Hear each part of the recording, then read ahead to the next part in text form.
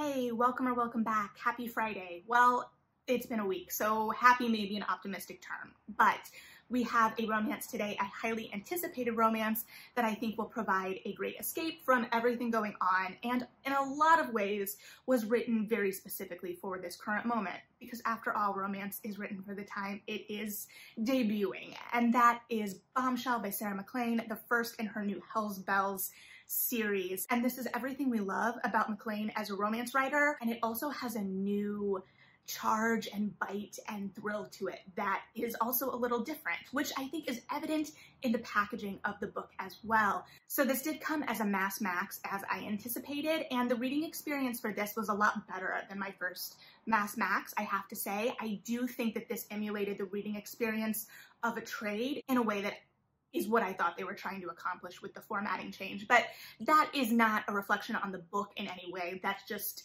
how the mass market format is going. So that's not necessarily a reflection on how Avon is packaging this book in particular. What is, however, is this cover that we've got. So we do have elements that we're used to in this in terms of the cover, and that we have a heroine in a very dominant position, face forward, very much in command on the cover, which is fabulous.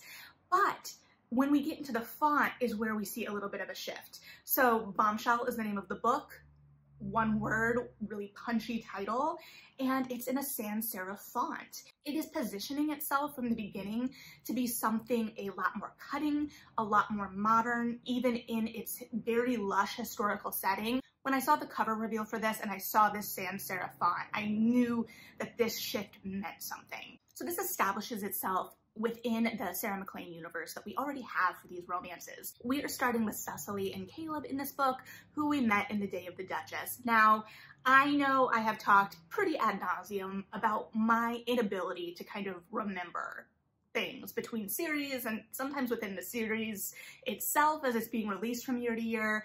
And so that can be a real struggle sometimes, especially with how tightly MacLean in particular weaves these. She has a very specific path for these books, and they work together very well. They of course stand on their own, but there's a real joy and depth of experience and intertextuality to how she crafts these romance novels. So I was like, okay, because I didn't reread going in. I probably should have, because I just think it would have been fun, but I didn't, so here we are. But from the moment I started, I was like, oh, these characters, I recognize them. They feel familiar. So I went back to The Day of the Duchess, where we do meet Cecily and Caleb. Granted, Cecily is a soiled S, so we get a lot of her during that series, but The Day of the Duchess is where she really shines.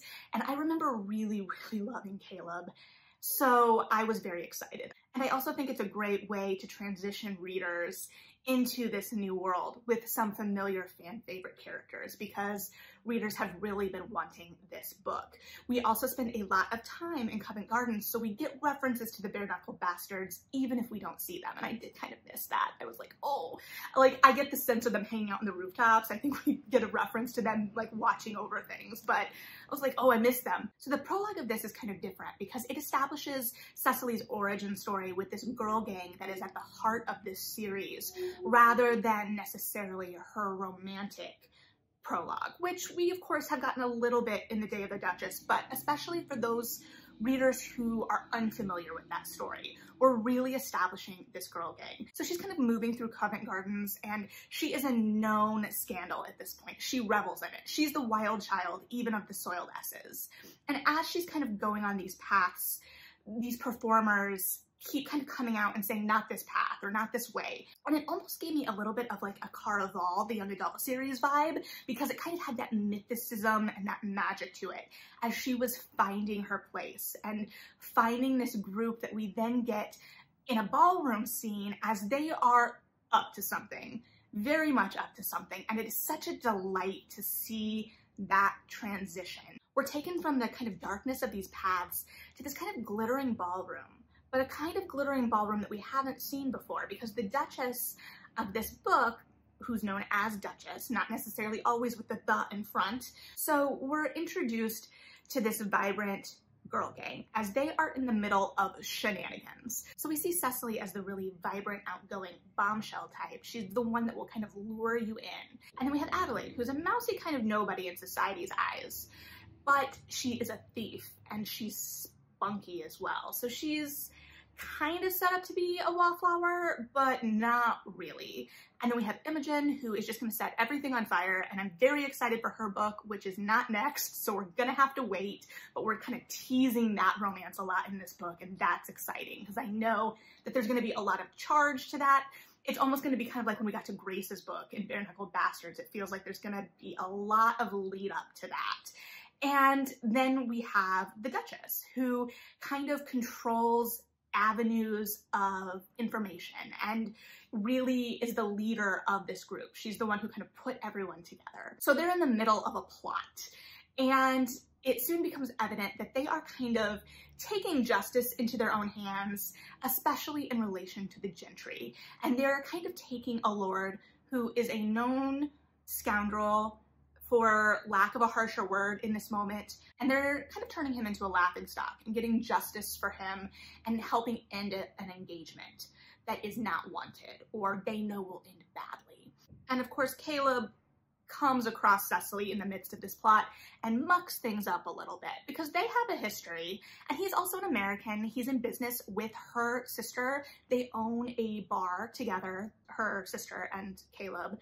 And there is a past between Caleb and Cecily, and Caleb has spent most of the last 2 years back in Boston basically to escape Cecily. Cecily doesn't know that. She thinks she's just been shot down straight, and she's not super happy about that, but also is gonna continue to be the vibrant, engaging woman she is, and maybe like make him regret it a little bit. But he has been pining hardcore. Like, we get to see into his head, and there's a lot of pine. McLean loves a tortured hero, and this is no different.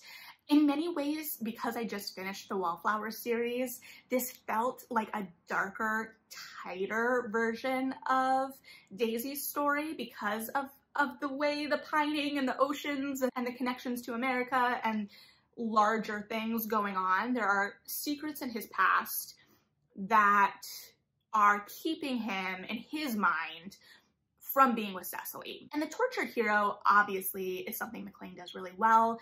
She is able to take these heroes and heroines and circumstances that could easily delve into really frustrating territory because you want to be like, use your words. But these characters have such a deep morality and a strict way of viewing the world that is pretty unbudgeable for large portions of their books, that doesn't feel like an option to them. And the way that McLean is able to craft the tension around that is just unmatched. So we have this really vibrant, fun, funny girl group who are kicking butt and taking names, and they're fighting against a society that is in a huge transition. And in many ways, it feels like it should be a transition for the better because it is the early days of the Victorian reign. And there is a lot of hope in seeing a woman in power, but the realities of that were not what was probably hoped for many women. And we're seeing the kind of pushback from men in society against the idea of women in power, and that fear of a woman on the throne and seeing women in power in other spheres of society may trickle down. So there is like a group of thugs basically roving around, threatening businesses and places that inherently offer women positions of power or spaces to themselves to operate independently. So we see our women in a bar called The Place that kind of operates in this way. And a bar fight takes place pretty early on. So we get to see the way action is written in this. And McLean's books have always been full of action, but this is a different kind. It feels like our characters here are really rushing in full force into this conflict and this action. Well, the women, the men are like, what are you doing? And now we're here too. I texted my friend who I knew had already finished the book as I was reading and was like, Cecily is Buffy. She is in this fight. She's quippy. She's smart. You can feel those moments where you're like landing a punch and then landing a verbal jab. She's keeping a knife in a leather pocket in her dress. Like there is a real fight to her. And then to see her bring this same fight to a tortured hero of sorts who doesn't want to open up, and she's going to keep poking him. And that's the kind of energy that keeps things from feeling a little overwrought, right? These tortured heroes are fun, but they need smart, independent women to really match them. Not that other romance heroines aren't by any means, but like that's just the kind of level of energy you have to bring in the book to kind of keep it even keeled, to make it feel like it's a fair battlefield. And these women are really fun.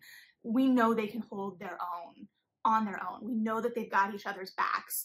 Having just finished The Wallflowers, it's that same kind of energy, only a little bit more stabby, although I 100% believe Lillian would stab someone. But that's what they're bringing to the table. And so Cecily is used to this independence at this point. She's been running with these women. She has been on her own. And so when Caleb enters the picture and wants to play like broody, protective hero, she's like, nah, not interested. And that energy then also gets directed at him. But that battle back and forth between the two of them really sparkles and actually leads me to one of my favorite moments in the book, which, if you're following along at home, is on page 220. And so Cecily is basically like, I'm tired of fighting with you. I would be done fighting with you if I could. I'm over it. And Caleb is like, okay, well then why? Let's be over it. Like, let's just stop.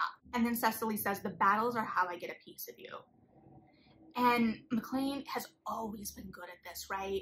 She has these moments that just stand so stark against the backdrop, and these really romantic moments that cut and have a language all their own within her books. They don't feel too sappy, and they also help balance so that when the novel does go a little sappier, it doesn't feel overwrought.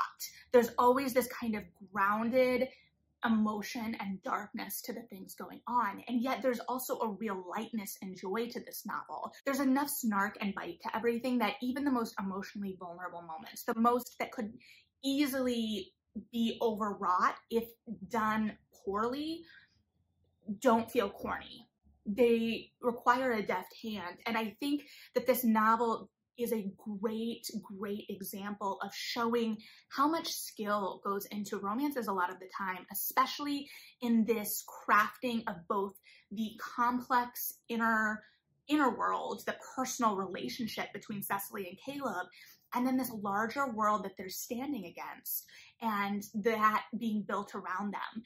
And the way that she's able to continue to kind of travel down these different paths within her own world, because we know all of these other places and characters still exist. We actually get some great cameos from a lot of former heroines at the end.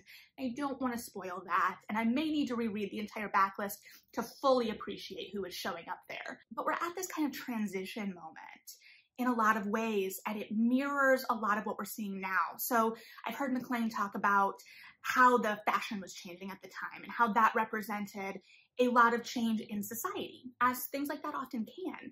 And one of the first scenes in the book is Cecily complaining about the changing fashions to Duchess, is pushing back against the kind of repression we will start to see in the Victorian era. And, you know, not across the board. Obviously, there are levels of nuance, and we will continue to play that out, I'm sure, in this series. But the book immediately establishes discontent with the norm and the way society is pushing forward. And we get that fight against the pushback of society, specifically within the patriarchy, as many men in power especially are upset and afraid of what the new norm could look like and what that means for their power. So there's a lot of kind of turbulence to the time and the larger setting that mirrors a lot, I think, that is going on now. And that's a great way to kind of match the moment and be all the great things historical romance are, right? An escape, as this book really is, especially with how action-packed it is and fast-moving and all of the plots going on, but then also a mirror and a way to explore more modern sensibilities within this other world in a much more eloquent way. Imagine that point being made much better. So you've got all of that going on. And then of course you definitely have some really steamy scenes. There is a scene in a cupboard that I will, well, servant's closet. I don't really know what that looks like. As a dramaturg, I could look it up, but I have not.